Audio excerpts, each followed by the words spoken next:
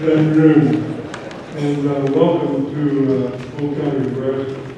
My name is ex-Senator Pat Dierks. I was a member of the legislature for 20 years, and during that time, I don't think it was a year went by that we didn't study or discuss water issues in the Natural Resources Committee.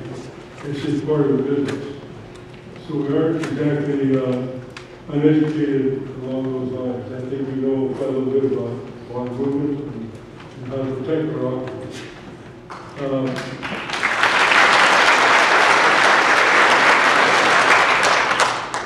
I live in the greatest nation in the world.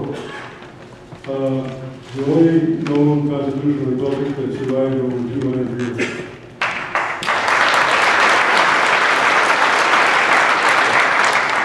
Why did those other constitutional republics not survive? Because of greed.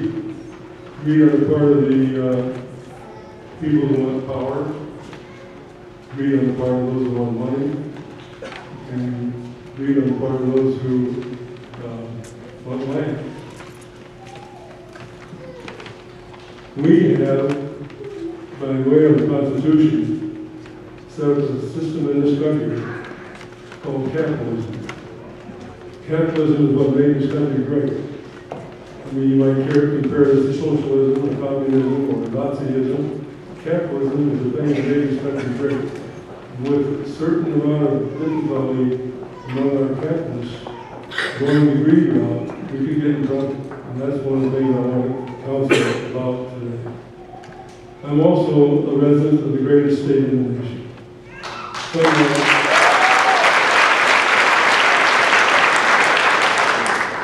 Some might argue with me about that, but I've always felt it. I've never felt like there was any state in the nation that served the citizens better than Nebraska. We are, at this point, the most economically efficient state in the nation, number one.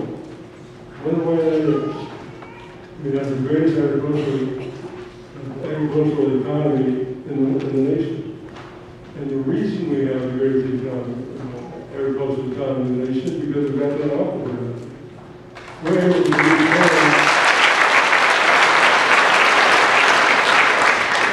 produce corn enough to feed all the cattle we feed, plus have enough left over to provide all the ethanol we need. And someone mentioned something a little bit ago about some of the toxins in our water systems, in our natural resources. One of the reasons that the storage tanks had difficulties is because they were storing gasoline with MTBE in it. MTBE is methyl structural butyric acid, and it's a carcinogen. That was why Congress ordered us to find a different way of providing that part of our gas. So we're using ethanol to do that. Ethanol doesn't have the toxicity that someone mentioned a little bit ago. Ethanol can drop through all the underground storage tanks. Won't bother a thing.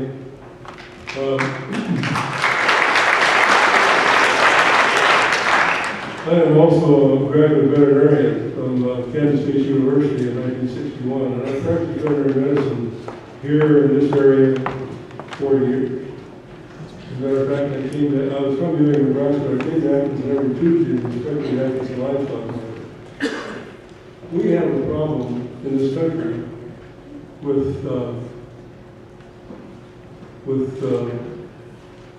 safety in our food animals. And we need to, and veterinarians are on the front line with this effort. I wanted to add one more thing before I quit, and I see I've got the minutes. I'm also a rancher. I am the fourth generation in a ranch that was hosted by my great-grandfather in 1883. And I've been managing this ranch for 46 years. I know the value of water. We have a flowing well that goes through our flowing well that goes through our ranch. In Clearwater Creek, we have two of these artesian wells that bubble out of the ground. The most pure water you can ask for. The temperature of that water is 56 degrees, winter and summer.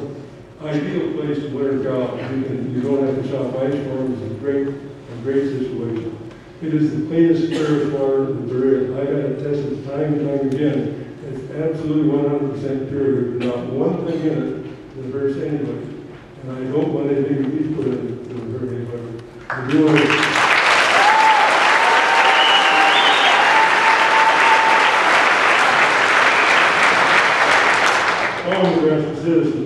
all the Russian citizens deserve the very best. And I urge the State Department to